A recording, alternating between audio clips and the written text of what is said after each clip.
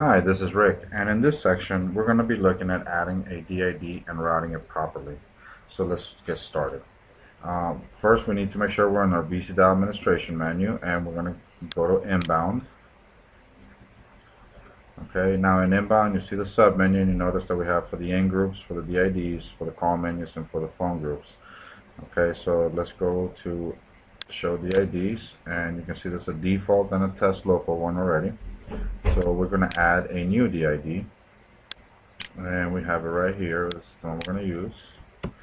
Now remember that the portals have to be pointed to the server correctly, so it's a two-step process. Make sure that you're in your carrier's portal or Ethos 3 portal, that you point the numbers to the corresponding server. So this is going to be our test DID, and we're going to submit.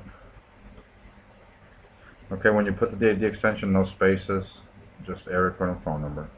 Alright, we're going to make sure it's active. Now, for the sake of testing, we can route it to different places, but we're going to route it to a phone. You can route it to an in-group. We can route it to a call menu if you want to make the IVRs, and we'll go this into a little bit later to the call menus. Or you can route it to an extension. Let's say I put 93055551212, then, and whenever this phone number hit this server, it would automatically route it to that extension. So just for all sakes and purposes, we're going to put phone, and phone extension is right here, so we're going to put 6000 so I can ring it to my phone that I already created. Server IP, we're going to set it here. Make sure that this is the server IP that the SIP phone that you're pointing it to is registered at. Okay, from this, we're not going to worry about anything else for the purpose of the test, and we're going to submit. Now, what we will do now is, let's see if it works. So let me open up my Bria, and let me go ahead and select, I have account 6, which is the account 6000, and I have my other account so I can make phone calls, so I can make a ring from one to another. So we're going to put